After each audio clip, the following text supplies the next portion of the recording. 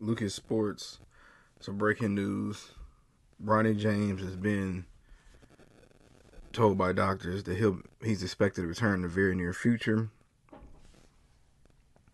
The doctors are saying that it was a congenital heart defect, which can and will be treated. This was a statement that came out. We are very confident in Bronny's full recovery and return to basketball in the very near future. We will continue to provide updates and medical respectfully.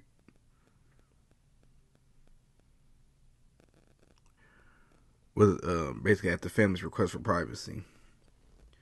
James was discharged from Cedars-Sinai in Los Angeles 3 days ago after going into cardiac arrest July 24th at USC. So saying that whatever he had is treated. Shout out to those doctors. Shout out to the people who helped, who revived him when he went into cardiac arrest. You know, a lot of those names will go unknown, but, you know, if y'all hear this, salute to y'all.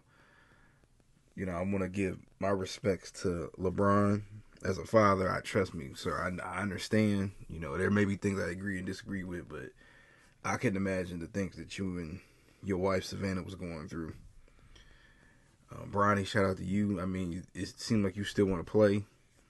I'm all with that. Hey, if the doctors clear you, your dad, I'm cool with it. You cool with it. That's all that matter. You know, he still got a chance. He may be one and done. Some people say he will be. Some people say he won't. I'm curious, but you know, I'm rooting for him. I hope he makes it to the NBA. I would love to see him and LeBron play on the same team, or just play on the court against each other. We have not seen that since Ken Griffey Jr. and Senior did, when Senior played for the Seattle Mariners for half a season. And even back then, I don't think people really appreciated that the way that they would now.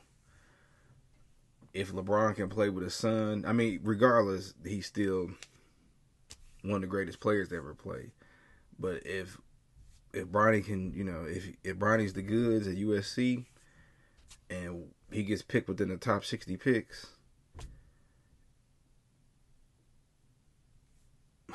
and they play against each other, that's icing on the cake for LeBron's career in totality. I mean, wow. You know, you didn't win. You may not won 6 rings, but you did it. You did things in a whole other way. So, you know, that's why I said it's kind of hard to compare the two. LeBron and Jordan in the previous video of mine, part 1. But wow. You know, but like I said, shout out to Bronny. You done been through, at 18, you done been through some stuff that a lot of people, most people on the planet ain't went through. Yeah, we went through hard stuff, but how many 18-year-olds, you know, just going into cardiac arrest? And he's in world-class shape. But I'm happy for him. But what y'all think he gonna do this year? Y'all think he gonna be a one and done? He gonna have to stay 2-3 years? What y'all think?